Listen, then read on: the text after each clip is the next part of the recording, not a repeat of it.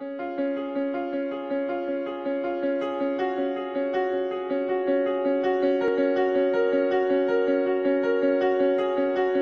everyone. So now we'll see data architecture and master data management, that is MDM.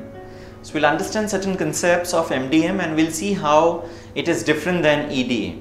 So there are people who have lots of misconceptions and they assume or they feel that concepts of EDA and concepts of master data management are almost same.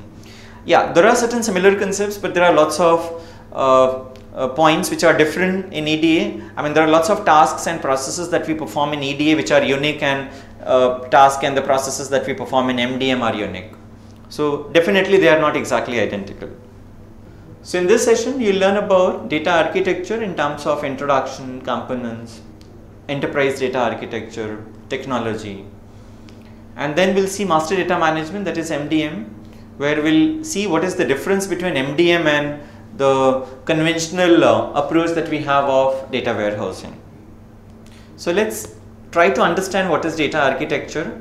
So data architecture comprises of models, policies, rules or standards that govern how data is stored, how data is arranged, how data is integrated, how data is put to use, what and how data is collected, and what and how data is data needs to be analyzed.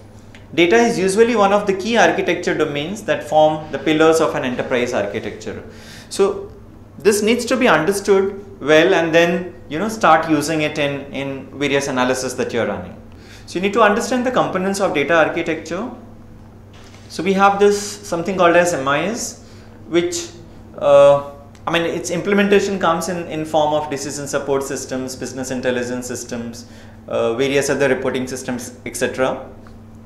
Then comes this aggregation, where you store all your data in databases and collate all the data in various tables that you have prepared in the databases and use it for any kind of analysis that you are running. So there is something called as analytical processing, where we perform this dimensional modeling, where we identify the right source of the data and where this data needs to be stored in the data warehousing or the MDM domain that you are considering. Then you need to consider the transformation of the data, the online analytical processing aspect of the data, that is OLAP. Then you need to consider the generation of the data in the form of online transaction processing, how the data was captured and recorded in your current operational databases and how it was then archived and put in your data warehouses, which is your OLAP data. So which were the various sources of the data collection, like the ATM machines or the billing at retail outlets, or various other mechanism of the data capturing and storing aspect of the data. And this is an integrated view of the enterprise data architecture for data in an enterprise, including structured and unstructured data. So this data gets contributed by many sources which are involved. So it could be your big data sources, it could be your conventional input channel, it could be the enterprise applications installed in the form of various the device data capturing devices that you have configured. So there are various sources which are contributing to this particular data, and this data ultimately gets stored in the data warehouse that you are going to use for future analysis and reporting. So there are various technologies by which we capture the data, which generates the data. So you have this vertical apps, and then you have this ad media types, you have this business intelligence systems, you have this analytics and visualization systems, you have this data as a service, and as you see there are various components and technologies which are contributing to this particular data. So these are the various features and components of data architecture. So we can understand this in the form of data types and the security required and the storage and retrieval, the modeling techniques and the processing and the integration and the consumption of this data. So in terms of data types, we have this master data transactions, an analytical data metadata. In terms of security, it is the database security features that you have implemented and various other app and user access labels that you have given. In terms of storage and retrieval, this could be a core RDBMS or some SQL repository of the data where you write SQL query to get access to the data and to process the data and generate meaningful reports.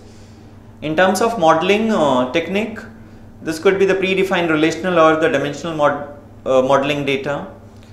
In terms of processing and integration, you can use some ETL tool, which are data gathering tools, which can connect to various heterogeneous data sources that you have in your environment. They can fetch data, they can cleanse the data, and they can load data in data repositories like data marts and data warehouses. So we have various ETL tools, like we have the SAS Studio, we have SAS Data Integration Studio, we have Informatica, we have SQL Server Integration Services, we have Oracle Warehouse Builder. These are the tools, data integration tools, which will help you integrating all this data into one common repository, and one can use this data for any kind of analysis. Then in terms of consumption, you have this BI and statistical tools and the operational applications, which requires the data consumption. Then you have this, in another data type, you have this reference data, and then you have this documents and contents, then you have this big data, where you have this web logs and sensors, data capturing sensors, and then you have the social media which is contributing to this data. In security, you have this platform security, and then you have this file system based security, and then you have file system and database level security. In terms of storage and retrieval, apart from SQL, you also have this XQuery and XML mechanism of data retrieval and storage, and then you have this file system and search. You have this distributed file system and NoSQL mechanism of big data to work with the data and use it for your analysis. In terms of modeling, this reference data, the XML data that you have, is flexible and extensible, and it supports this ETL and ELT message. And in terms of consumption, this is system based data which is required by your system to generate some meaningful reports. So as you see, these are the component wise features and different data types and security options and storage and retrieval mechanism, and then this modeling techniques and processing and integration and the consumption of this particular data by various entities. Then we have this master data management. So let's understand what is master data management and what are the unique differences between MDM, master data management, and data warehousing. So master data management and data warehousing have a lot in common, but there are some unique features which are found in data warehousing and master data management. So they are definitely not one and the same thing, though they share some common features, but they have some unique characteristics too. So for instance, the effort of data transformation and cleansing is very similar to an ETL process in data warehousing. They can use the same ETL tools. So the tools that we described sometimes back, like the SAS Data Integration Studio, and then we have this SSIS, and then we have this Oracle Warehouse Builder, we have this Informatica. All these are the popular ETL tools that one can use and get access to various heterogeneous sources of the data, fetch the data in your staging area, cleanse the data, and then load it in your data repositories like data mart or data warehouses. So they can use the same ETL tools, the MDM as well as warehousing. Master data management and data warehousing fall into the same project. What is the difference between the two? There are different goals, there are different types of data support, there are different reporting needs, and the data users location. These are some key points which makes these two different from each other. So when I say master data management, the main purpose of MDM is to create and maintain a single source of truth for a particular dimension within the organization. Whereas the data warehouse main purpose is of data to analyze data in a multidimensional fashion, to store data in the form of cubes and dimension tables and fact tables and measures, labels, hierarchies. These are the terminologies which are used in data warehousing domain, where most of the data is stored in the form of dimension and fact tables, which are parts of the cube, and the dimension tables are like regular entity based tables, and then you have fact tables which have foreign key references and the measurable items stored, and then you have some schema which is used to arrange these tables in the form of snowflake or the star schema types that we have. So the main purpose of data warehouse is to analyze data in a multidimensional fashion. Okay, the second point which differentiates this MDM with data warehouses, MDM requires solving the root cause of the inconsistent metadata because master data needs to be propagated back to the source system. Whereas in data warehouse, solving the root cause is not always needed, as it may be enough just to have a consistent view of the data. Warehousing level rather than having to ensure consistency at the data source level. In master data management, this is only applied to entities and non-transactional data. Whereas in data warehouse includes data that are both transactional and non-transactional in nature. That is, we have the two major categories of the data, that is OLTP and OLAP, where OLTP is your current transactional data and the OLAP is your historical data.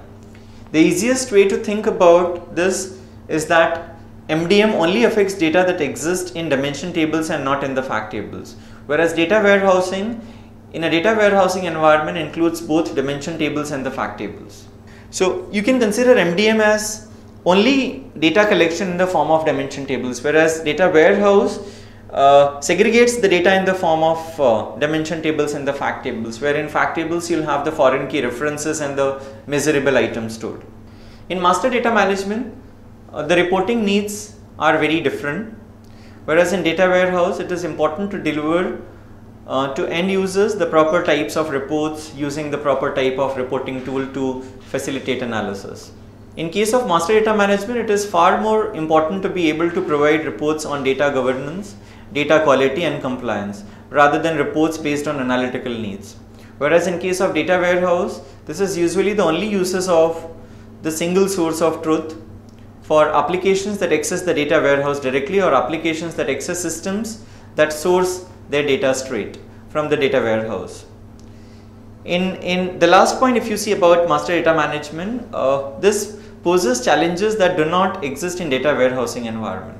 Whereas in data warehouse, most of the time the original data sources are not affected.